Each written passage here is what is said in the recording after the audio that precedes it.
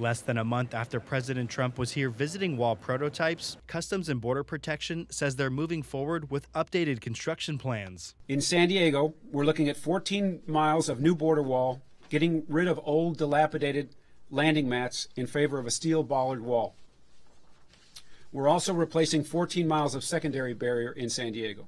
Vitello says structures will be a mix of new and replacement barriers, or as he puts it, I would say that it's all new because there's a different design going in. It's replacing the stuff that is unsuitable, the dilapidated wall, this old landing mat fence. It doesn't serve our needs anymore. So I would call it all new. The announcement is part of an initiative to construct or update 100 miles of barriers along the U.S.-Mexico border.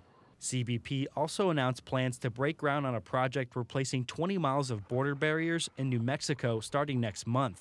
Matt Hoffman, KPBS News.